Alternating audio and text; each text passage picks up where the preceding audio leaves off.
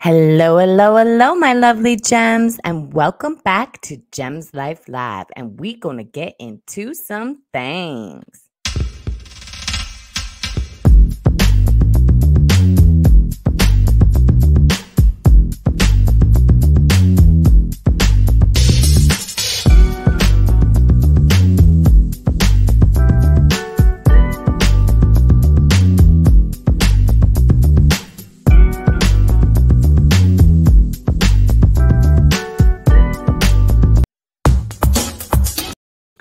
Hello, hello, hello, my lovely gems, and welcome back to my channel. Today, we're just going to give an update because Coileray went on the Breakfast Club and she was talking about a lot. She was giving us a lot of tea.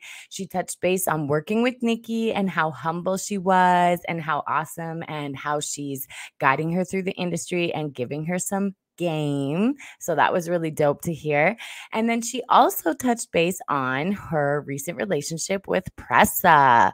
So she did say that Pressa was fresh out of Canada. And it was so funny because they're like, why are you talking about him like he's coming out of jail or something? And she's like, no, no, no. I mean that he's fresh out of Canada and coming to the States with like a different accent and has to get people to, gravitate to him. He's a new artist. So she said, she couldn't really get him to be the way that she wanted him to be.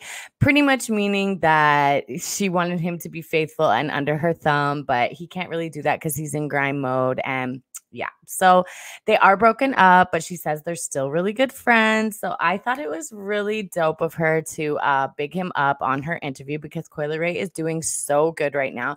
She has her, I think Nicki and her went number, I'm not sure. I hope she went number one with Blick Blick because I know that song is doing really well. And she also has a song out now with French Montana and 42 Doug.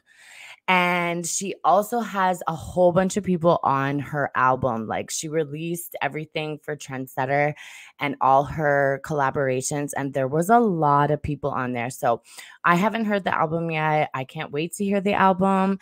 And I'm really excited for Coileray. So I just found it interesting that she bigged up Pressa. So I wonder what really happened. Maybe he cheated. Maybe he wasn't being honest. And she just had to let it go because it would have been a little stressed. For me, I know that they broke up from a long time ago because when they were together, she was like gaining a little bit of weight, like, that relationship weight, you know what I mean? She's probably catching it and all that stuff. And then when I noticed her getting really skinny and I noticed that they weren't posting each other, I figured she was probably stressed out because you know how guys are when you're breaking up, they want to stress you out. And then, you don't eat and you're all like just anxiety. So I noticed that she got a little skinnier. So I'm hoping, she finds herself and gets just a little balance and she'll gain that weight back right back. So anyway, don't worry, girl. Just eat a couple bowls of ice cream. Like I said, you'll get over that. It's all good.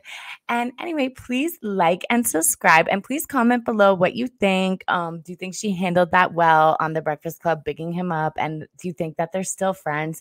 Because it was also weird. Then she also posted SEX with you sucks on a t-shirt just like after that interview. So a lot of people were like, are you talking about Pressa? Like they wanted to know if she was subbing. But she wears a lot of designers' clothing and a lot of stuff she promotes. So maybe it was just a shirt and it was a coincidence. Who knows? But anyway, let me know down below and I will be back with another video, my lovely gems.